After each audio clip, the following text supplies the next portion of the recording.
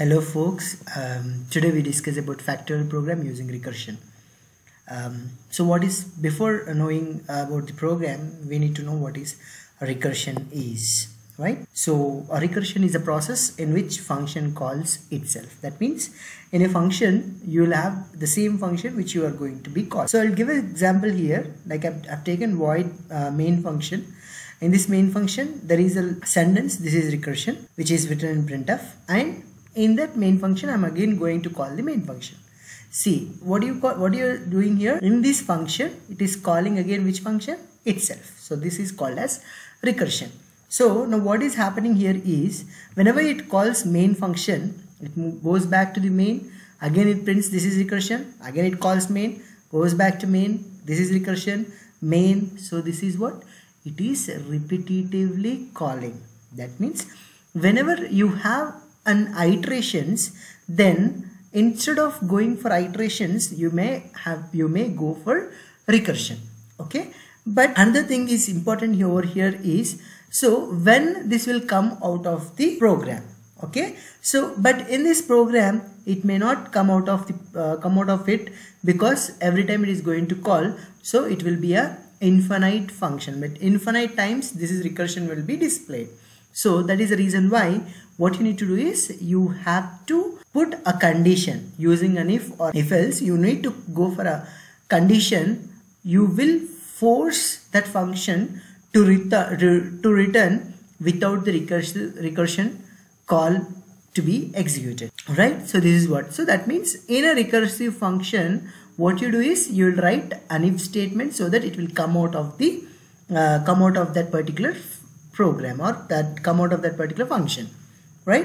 So what are the advantages of recursion? So advantages is here, instead of writing iterative solutions, you will go for recursion because iterative solutions are very big and complex. And what are the disadvantages of recursion is it is difficult to trace, and next is you need to write an if statement, and then next is recursive uses more processor time. Okay, so these are some disadvantages. And next application says you use recursion in stacks. So stacks use recursion. That means whenever you are using a recursion, it is based upon the stack. That means everything will be under stack, right? Yes. So next what we do is we write a program, factorial program here to see how a recursion call is going to be happen.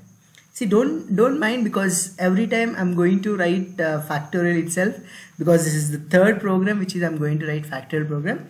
This is only just because that you will understand with the previous programs. That's it. Not anything else, right?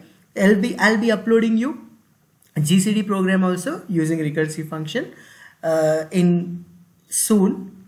Okay, so now we'll know how to write a factorial program. Okay, whenever you're going to write a function, then what you need to do is you need to write a functional declaration in C program, and you call this in factorial int, right? So this is what you say it as.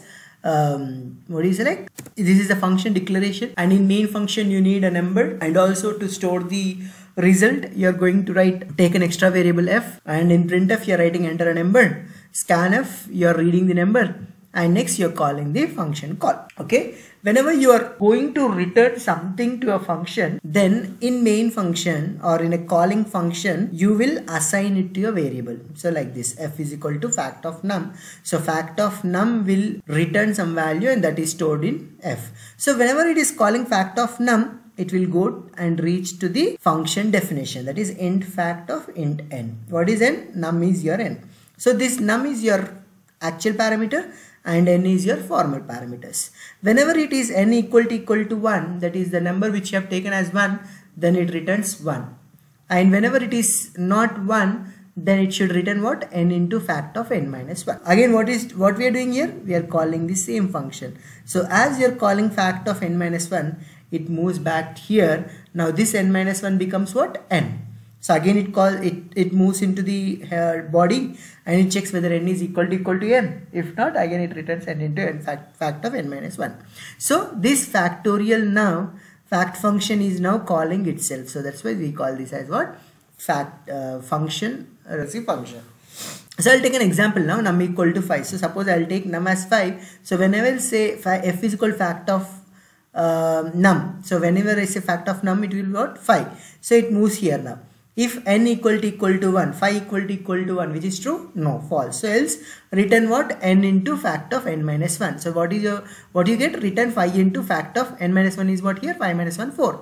And next again this fact of 4 returns what? Return 4 into fact of n minus 1, that is fact of 3. Again this fact of 3 will return what? Return 3 into fact of 2. Again this fact of 2 returns what? 2 into fact of 1. What is n now? 1. So 1 equal to 1, which is true. So it returns what? 1. Now you know what is fact of 1. What is fact of 1 now? 1. So whenever it is fact of 1 equal to 1, then fact of 2 becomes what? 2 becomes what? 2 into 1, right? 2. So fact 2 into fact of 1, that is becomes what? 2 into 1 equal to 2. Then what is fact of 3 now? Fact of 3 is 3 into fact of 2. So 3 into fact of 2 is what? 3 into 2 is equal to 6. Then what is fact of 4? Fact of 4 is 4 into fact of 3, that is 4 into 6 equal to 24.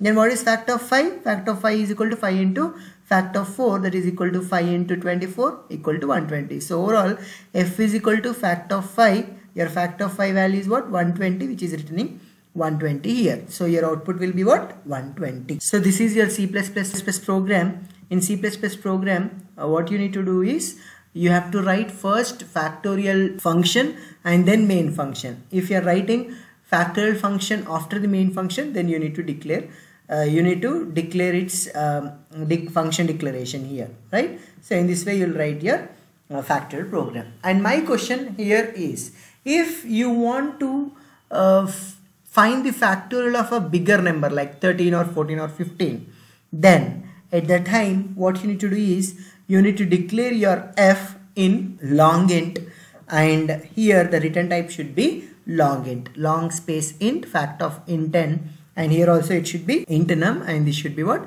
Long int f. Thank you so much.